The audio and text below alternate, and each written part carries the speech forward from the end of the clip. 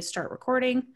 Let me lock the room and let me share my screen. So what we've talked about so far is building out your website and your blog, taking care of all of your settings, building your products, building your offers, which is the checkout page for your product, and then building your pipelines, which are your funnels to your product. Today, we're going to cover the last aspect of Kajabi, which is people.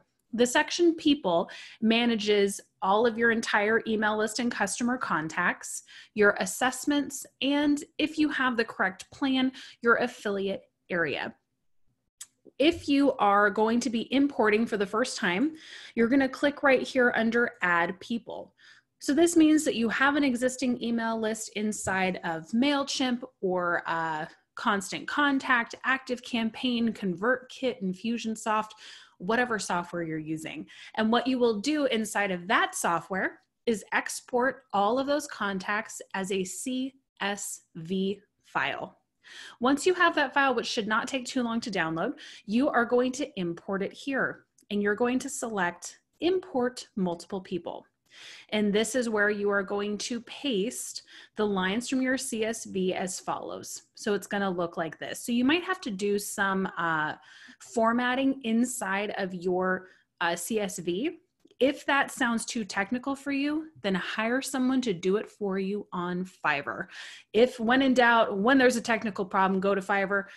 They just programmed a Google Sheet for me, which was great. So get that done. And then what you can do if you want to is, like, for example, if you have a segmented list, and let's say you have customers versus just regular newsletter subscribers, you could take all of your customers first and import them here, put in all their contact information, and then click Grant Offer.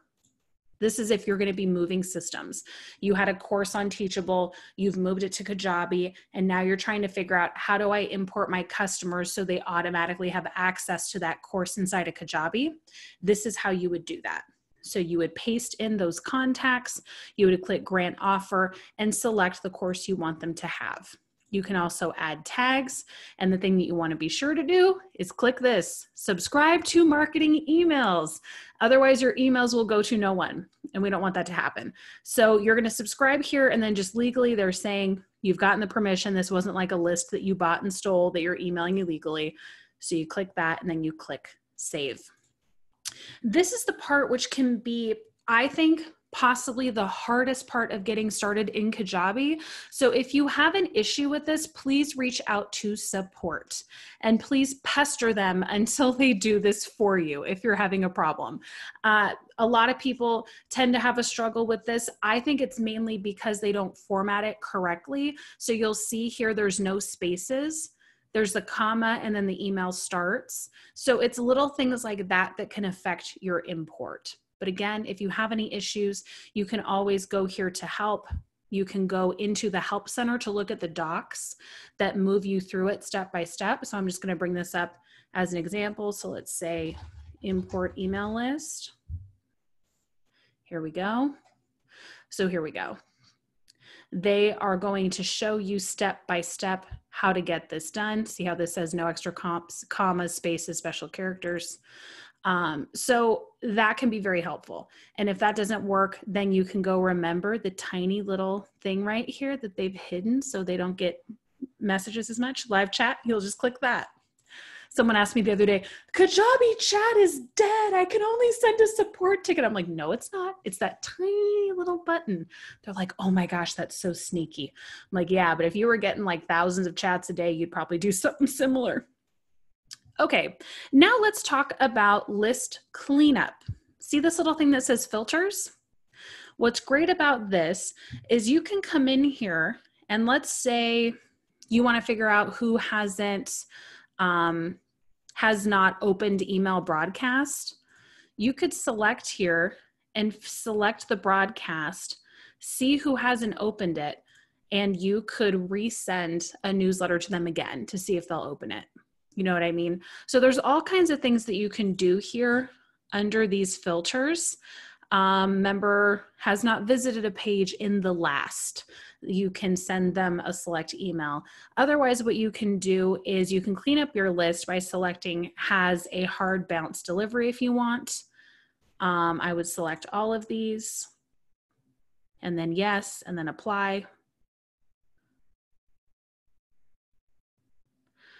Wait for 6 years as it goes through all my contacts. And what it's calculating here is, okay, how many of the emails that she sent out have hard bounce so that they can select the right amount. Oh, of course, great. You get my drift. So is that making sense so far? The things that you can do inside of the people section. You can also, manage your tags here if you want. And I have different tags depending on what quiz they've taken, if they're a lounge member, if they've gotten this template. And that just makes it easy that if I'm going to send an email that is specifically advertising something, I can select the people that have been tagged with this. So it's really a nice way. You can pretty much work your way around anything. And that's what I really appreciate about Kajabi is they've given you lots and lots of ways to figure it out. You can also create custom segments. So like this is my lounge manager. So she created this segment because it was all of the active people inside of the visibility lounge. So what's nice about that is that whenever she sends a newsletter, she can select this segment. The other thing you can do if you have everyone tagged is you can just say has tag lounge member. Okay, so I know that that's probably as far as I want to go in here because I know that we're all kind of new to Kajabi and we don't need to, go too crazy into it, but just know you have a lot of flexibility and you can always go into the help docs to figure more out about the people section. Doing good? Okay. So next we are going to do assessments. This is another word for like quiz. And the way that I use this is that, for example, my lounge members, when they are done with a specific stage inside of the product, I have them take this quiz. And what's nice about that is if you want to wait to unlock the next stage until they've completed this assessment and passed with like an 80% or more, you can do that. And that's something that's very unique to Kajabi and very exciting. So I have the passing grade here of 90%. I might change that to 95, who knows? But for now, it's at 90%. And what you do here is you create the assessment and then you click edit questions. And this is how you can build your assessment. So here I have questions with paragraph answers. I have multiple choice. I have, where is it? I have an upload file. So like when someone finishes audition stage, they have to send me a photo of them wearing their brand color. They have to put in the link to their YouTube video. They have to do all these different things. So you can build that out here. Maybe you are a coach and you want people to fill out an onboarding form before you have a call with them, or once they become a client, you want them to fill out a form. You can do all of that through this feature. What you can't really do is do like a normal quiz with a specific result. That isn't something that is capable yet. I've heard rumors of it eventually coming to Kajabi, but you can use something like Interact. You can use something like Playbuzz, Xco, all kinds of different quiz making softwares and just embed them into one of your pages. But if you want to do something called an assessment, you can easily do that here. So what I would like to do is show you what an assessment looks like. And the other thing I'm going to highlight really quick while that loads, be sure to send a completion email to your team and put your email address here. Otherwise, you will never see the assessment. That's something easy to miss. Maybe not for a lot of people, but for me, I missed it. Okay, so we're going to go here into audition stage. And I have ready to move on to stage 2. And then you're going to see, here's the assessment. So they literally can just fill out their information.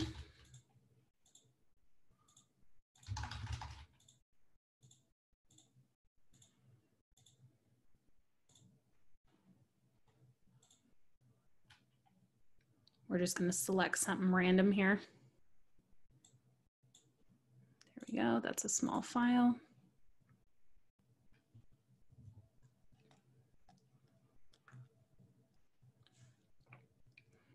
It's going to store.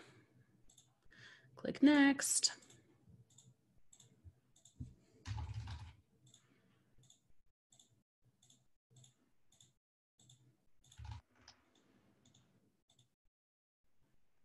Okay, so see, then it says you're not quite ready. Go back, complete all the lessons and implement them so we can move forward. If they were to pass, then what would happen is it would say, congratulations, stage 2 is unlocked, and they would see audition stage and guest star stage become available. Making sense? So that's pretty cool if you want to drip out your content based on these assessments. I've seen it where people have the assessments just be feedback forms. So throughout their course sections, they'll have these assessments in there so that you can get feedback from your customers. Also, I've seen them done as onboarding forms so you can get the information you need to start a project with a one-on-one client. So there's all kinds of ways that you can use assessments, and then the only if you needed to use this as an independent page, you would just click open link in new tab and just take the URL from there. Making sense? So if you needed to send this via an email, you just take the link and say, hey, take the assessment here and hyperlink this into the email. Otherwise, you can very easily put this into your different products and you can just click the assessment you want to be in there. Very, very simple. Making sense? I'm going to change this to 95 while we're here. People are trying to squeak by 90%. Unacceptable. Okay. All right. Any other questions about assessments? Nope. Okay. The only thing that I'm going to resolve really quickly is I want to make sure I'm giving you the right directions on how to add the assessment. So let me just go into audition stage and make sure that that is correct. Okay, so it's right here. All right, so that looks like it's already an assessment. Let me see what I did here.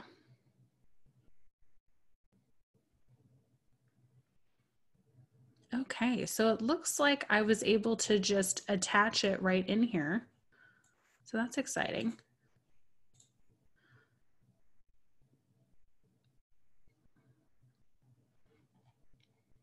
Let me see if I can replicate this.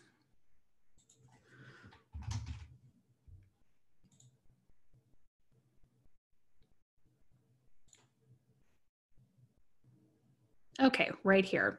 Select the media you'd like to attach. Click assessment instead of video. Woohoo! Okay. Last but not least, we are going to cover affiliates. And I want to chat a little bit about both having affiliates and being an affiliate. So we'll go over both of those things right now. So if you have the plan that includes an affiliate center, it is so easy, which I really appreciate. It's not as fancy as it will be. They are working on making this a more attractive platform. And I'm one of the people that whenever they're like, hey, let's hop on a call with some of our members to get feedback, I'm like the first one to book it. And I'm like, you need blah, blah, blah, blah, blah. So I know that it's coming, but this is pretty much what you're going to be looking at for right now. The sign up link is here. That means when they go here, they're going to be prompted to sign up as your affiliate. Their login link is here. So what I recommend doing, let me just show you what this looks like, is in whatever product you're selling, have a little affiliate lesson. So I have it right here. It's about 10 minutes. And I'm telling them, here's how much you need to cover your membership. Step 1, sign up to become an affiliate. I have that link. Save your affiliate login link, this link. So I'm putting step by step what they need to do in order to become an affiliate. And the nice thing is, instead of them having to try to remember this login link, they know that it's in this section of the lounge whenever they need to see it. The other thing that I have available is just on the home page here. You see right here, affiliate login. And that is just a photo that I've added as a button in here that takes them to the login link. See?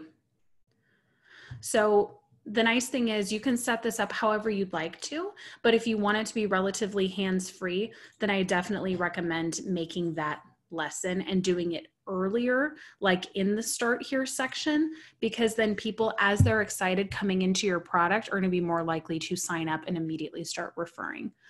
The other thing that I've done is I actually have a public Google Drive folder, and they have a Google Doc that has social media copy, and then they have images and a suggested promotion schedule. Obviously, this is above and beyond, but if this is something eventually you're going to consider doing, I just wanted to cover all the bases so you would know how I did it. So I literally have a Google Drive folder that I just make public, and I share that link in here so they have everything they need. So they're not having to sit there and go, okay, like what am I going to post? How am I going to email this? They already have all of that covered in here. Okay, so that's the sign up link, the login link. I've explained how you can put that inside of your product. The next thing you're going to do is go into, let me figure it out, hang on. Okay, so it's going to look something like this. When you have people that have made affiliate sales, you'll go into transactions and you can see by date. So for example, I come in the first of every month and I look at for that last month who's made sales. So for July, we have 2 sales so far. And so both, I know this is Caroline, this is Beth, and I'm paying them out via PayPal, $10.50. Okay. So that's where you're going to go once a month when you're going to do your payout. I recommend just getting in that habit because then you'll get used to it. I have a little reminder in my calendar the first of the month that pops up that says pay affiliates. So I come in here, I go to transactions, and I pay them out via PayPal. For setting up things for affiliate links, you'll need to come here into share links and you'll need to click new link. You're going to put in the name. So I'm just going to put test in here. You're going to redirect to, I recommend doing like a sales page or an offer checkout page. What this means is that when, let's say, Stu logs in and he wants to promote the lounge, he grabs his unique affiliate link, but where is that going to go when someone clicks on it? You get to decide that. So here you're deciding, is that going to go straight to the checkout page or to the sales page? For me, I usually do checkout page because usually if they're promoting my stuff, they're already endorsing it. And so the people are warm already to buy, but you can definitely do sales page if you'd like to. And then you select your offer. So I'm going to select lounge. And then this is important. If for some reason you need to hide a link from the rest of your affiliates, toggle this on. Otherwise you'll click save. When you click save, you're going to see it pop up here as one of these. And what that means is that when one of your affiliates goes to log in, trying to stretch this out as Kajabi thinks about it. Okay. As they go to log in, let's see what they're going to see. So here we go. Here's Michelle. I have her email and all that. And these are the links that she can see. So if she wants to promote the lounge, she's going to take this link. If she wants to promote Podcast Weekly, she's going to take this link. You get the hint. But you get to decide inside of your share link settings which ones they get to see and where that link goes, to a checkout page, to a landing page, to a sales page. So just put in whatever journey you want them to go on. Clear so far? Any questions? Nope. Okay. So last but not least, just because this is what you can miss and I don't want you to miss it, make sure that when you create your offer, so let's go into this Visibility Lounge plan. You're going to come down here and do you see this? Give an affiliate commission. Check that. Otherwise it won't pop up, right? and then put in your commission. I recommend anywhere between 30 and 50%. That's usually pretty industry standard. Obviously, if you have a coaching package that's $1,000, you don't have to pay them 30%. You can pay them 10% and they're going to make $100. So just figure out what that pay scale is for you. For the lounge, I pay out 30%. So they make $10.50 per member that signs up under their link for as long as they're a member. So that's how they can cover their membership and then scale their income if they want. So be sure to click give an affiliate commission and 30%. That is what I have for you today. Last but not least, let's cover, now that you understand how to bring people on as your affiliates, if you're interested in building a little bit of side income by being a Kajabi affiliate. You're going to see something called Kajabi Partners right here. And this is your little dashboard. It's so cute. I hate the leaderboard. It stresses me out. So you can click hide leaderboard if you don't want to see people that are just going crazy with it. But you can see here your progress in terms of earning your commissions. You can look here under your earnings and see how much you've made so far, what your lifetime earnings are, and it'll put right here like what your next level is. So you can see like, oh, I need to refer 10 more people to get, like, for example, I just hit the emerald level. So they're sending me a pair of AirPods. So it'll say to you like, oh, your next reward is this. Your campaigns are down here. I recommend doing the 28-day challenge. And you're just going to click view links. And I just do this one here, the 28-day trial. So I click this and copy that link, and then I'll put it in my blogs or in, you know, a social post or whatever. So if that's something you are interested in doing to cover your cost of Kajabi, you can absolutely do that. I find the most effective ways are via blogs and promoting those on Pinterest. But there are times that I do free challenges on Facebook too, and that works. So you can figure out whatever it is that would be the best fit for you according to the visibility vehicle that you're most comfortable with. Maybe it's live streaming. Maybe it's on your podcast, mentioning them wherever you want to. So of course, there is no obligation to promote Kajabi, but if you want to make a little bit of side income, you can absolutely do that. Any questions? You can feel free to unmute because I'm pretty much done. I know today was a shorter day. Save the shortest for the last so you can actually breathe and be like, oh, I can handle this, right? Because the last 3 weeks have been really intense. So on your main page, on your web page, if you want to list in Kajabi affiliate links on there, can you list those on your main page, like at the bottom or someplace? Absolutely. Let me show you what I do. I actually have a page in my navigation. So let me bring this up just so you can see exactly what I'm chatting about. Let me just silence the brand video. Hang on. Okay. So here's the home page with an attractive screen grab there.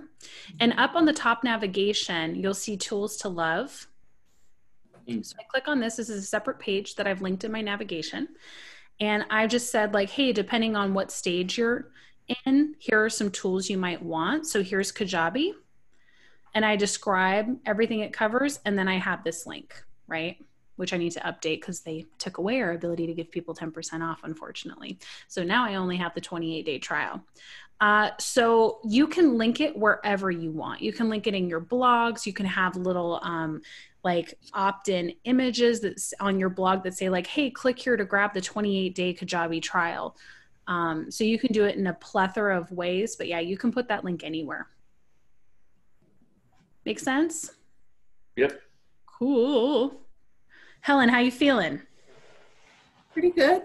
I mean, I think I'm where Tanya is too. I haven't done a whole lot. I did change my little picture, so it'll be me. So I was like, good. Okay, the favicon.